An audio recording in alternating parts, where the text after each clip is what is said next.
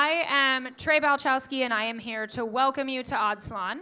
I am one of the co-founders of this fine event, and there is someone missing tonight for the first time ever at Salon. Annetta Black is not here. So for the purposes of recording, she is in Portugal having a blast with her sister and her brothers, and I would like you to all say hi, Annetta, so she can feel the love. Hi. Thank you. This is the very first Salon in 5 years that she has missed. So let us begin. Welcome to Salon. I am here to introduce tonight's curator, John Adams. He came to us very early in the evolution of this little beast and helped out a lot. And now we have a YouTube channel because he basically forced it on us. So we have a glorious YouTube channel that he puts together, and I'm very happy to have him on stage to curate Contraption. Hey, how are you all doing tonight? Woo! Welcome to Salon. Thank you for coming out to our evening dedicated to contraptions. I'm John Adams. You normally find me over there manning that large video contraption, but tonight I'm up here speaking, and I'm also your curator of tonight's lineup. Before we introduce our speakers, as we do, I'd like to ask how many of you are here for the first time? All right. Excellent, excellent. Welcome, welcome, welcome. What you can expect this evening is that we're going to have 3 talks. There'll be an intermission, a cocktail break, a small giveaway, of which you can win one of our very cute Harveys. Woo! You can also buy them over at the merch booth. And then we'll have 3 more talks after that, and you can hang out and have a drink afterwards. We hope you stay with us and ask some questions. And let's talk about our speakers. Our speakers, by design, are both experts and enthusiastic amateurs, so please be generous with your applause. Tonight, we're going to share 6 short stories inspired by the odd corners of history, science, art, and adventure. Science. Whoa, what happened there? That's the slide I was looking for. And there'll be a cocktail break in the middle, so you can refresh your glass. And one thing, this is not a quiet event, so please make some noise. And let our speakers know that they are loved. We also have some secret awesome Pee-wee Playhouse catchphrases. Regulars, please help me out. Yes. And? Science. Excellent. This is our participatory project by design. Our stage is your stage. If you have a story you want to share, if you want to speak, you go to oddsalon.com/speak. At oddsalon.com, you can also find our mailing list so you can join us, know when the upcoming events are. Also, please do not put your phones away. Be as rude as you want. Make sure the other person can still see you. Okay. But get us on the usual places. Tweet, Instagram, Facebook, do it up. And finally, on Facebook, we have our conversation group called Something Weird. Go on to Something Weird, and there'll be more information from the speakers, like we put books in there, notes, links, all of our reference material, all up in there. Have a look at it. It's really cool. It's weird. Yes, excellent. In a fun way. Okay, tonight, contraption. I want to say a few words about contraptions, and we normally call this our invocation to kind of kick things off. From 6 classical machines, as defined by Renaissance scientists, we found a way to combine and repurpose those elementary machines into complex structures. Levers, pulleys, things. We've moved from simple starting points to compound machines that we use in everyday life. We combine them all together in bits and pieces, and we make things that are sometimes interesting and sometimes useless. Machines, by their very definition, are useful things, but some machines that fail to live up to a standard of usability range from the useless to the absurd. It is these absurd and frequently overly complex machines that we call contraptions. We find these absurd machines, science, arts, and... Oh.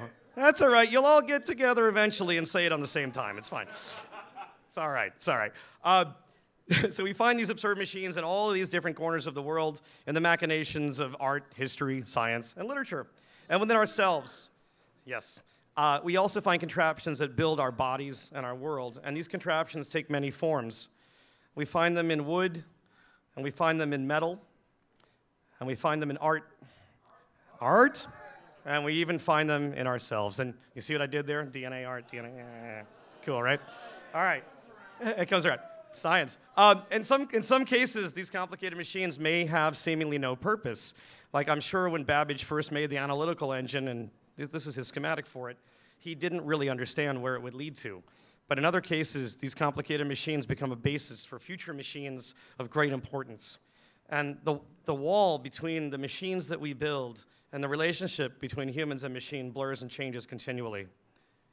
In Victorian times, the introduction of gearing and clockworks formed things called clockwork contraptions, and later, strange and fascinating automata.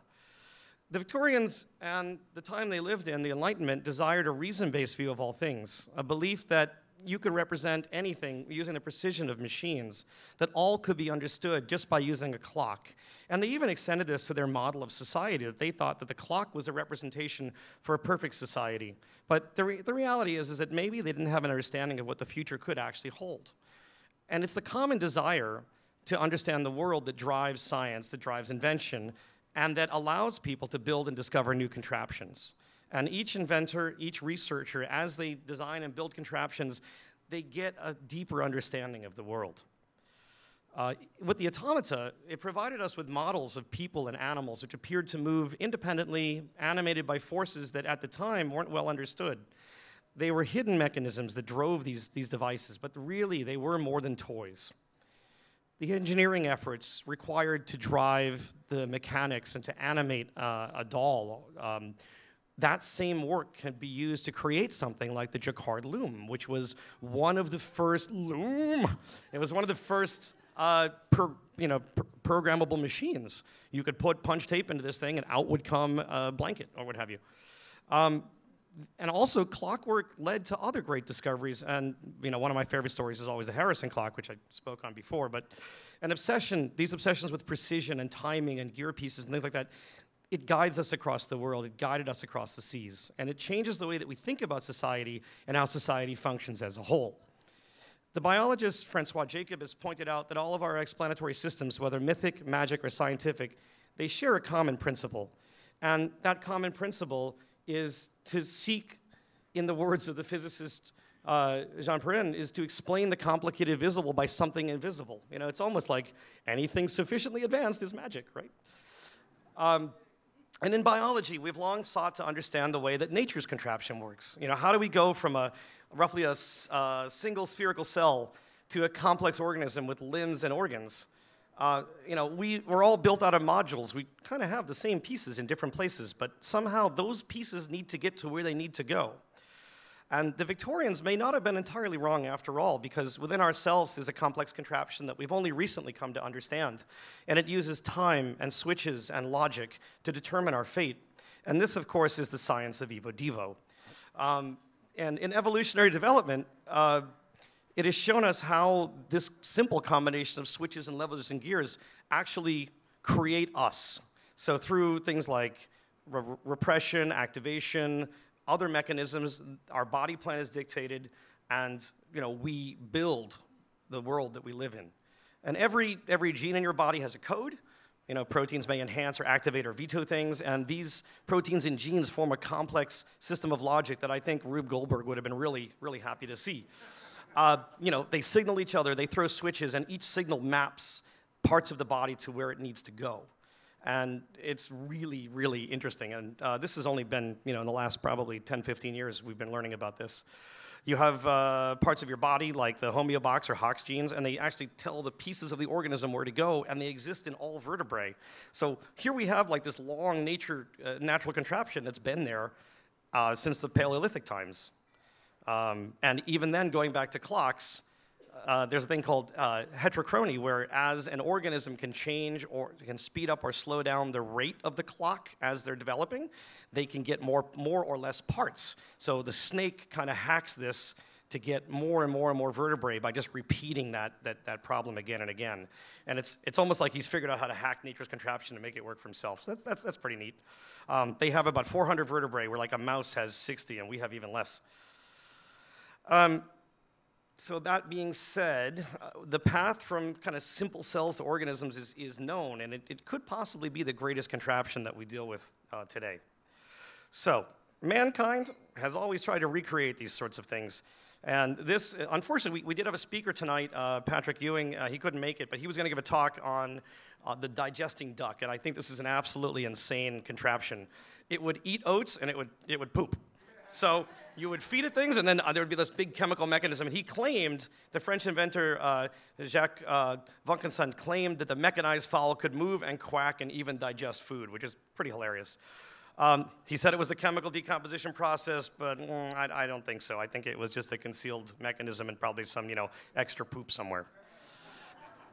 So artificial or not, another great contraption we have in the world is that, all this excrement that the fake organisms and the real organisms produce has to go somewhere. The Romans actually made something called the Cloaca Maxima. It was one of the largest sewers. It took water in from the Alps and flushed it out the backside down into the river. Well, here in San Francisco, interesting fact, a not yet famous but newly minted Berkeley engineer found work at the San Francisco City Engineer's office. And he was mainly responsible for designing sewer system plans across most of the San Francisco area.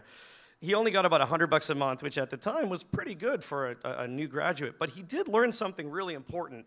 And the job was so bad that it made him realize that for the rest of his life, he did not want to work for the city. Of course, the person I speak of is Rube Goldberg.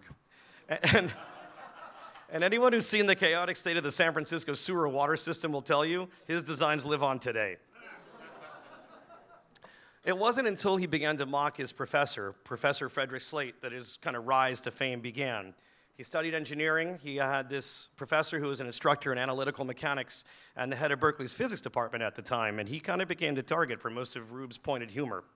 In his class, Professor Slate introduced him to the mother of all inventions, and there was this terrible thing called a Bardwick, and it was designed, according to him, to measure the weight of the world, and it was so big that it filled an entire laboratory. And I don't know about you, but I think the lever problem kind of wasn't going to work out there for him for measurement. He used that imagery of that professor to create a new professor called Professor Butts. And he mocked and ridiculed this guy.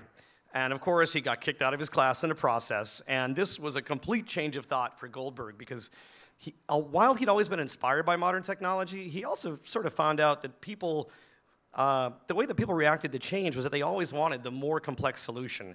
And he found it strange that people would always sort of choose convoluted solutions over the simple. And for this reason, many of his cartoons poke fun at how people would overcomplicate their lives. And, always keen to detail, he overcomplicated himself by spending up to 30 hours on really simple cartoons, which is kind of crazy. Butts would make up crazy inventions like the self-operating napkin, and each machine, of course, would require a series of reactions from one part to another, in the end, creating a really simple function, but bordering on the trivial and frequently bordering on the ridiculous. And that was the true breakthrough for Rube Goldberg. As an engineer and a gag artist, it could be said that his cartoons was just a concatenation of everything that he was. And as with all of his works, his characters remained to be larger than life and incredibly awkward. Butts launched Rube's career, and he became a household name that we still use today to describe something that's probably an incredibly awkward but not well-working machine that does something simple. And that's what happened when it entered the Merriam-Webster dictionary as a word that means doing something simple in a way that's very complicated and most likely not really necessary. So I'd like to raise the first glass of this evening to the contraptions that hold our world together and to our never-ending hope that our contraptions will improve our understanding of the world. Cheers. All right. Coming up, stories of mad makers, ingenious inventors, marvelous machinery, and implements of wonder and infernal devices. We have for you this evening a well-calculated contraption of speakers. Please welcome me, please join me. I'm already here. Please join me. Please join me in welcoming our speakers. We have for you this evening Michael Boardhead. Apparently I can't spell either. Avani Wadali, Eva Galprin, Bill Paul, along with Alexander Rose and Lynn Rudder. And to kick us off this evening is Eva Galprin with Riding to the Devil.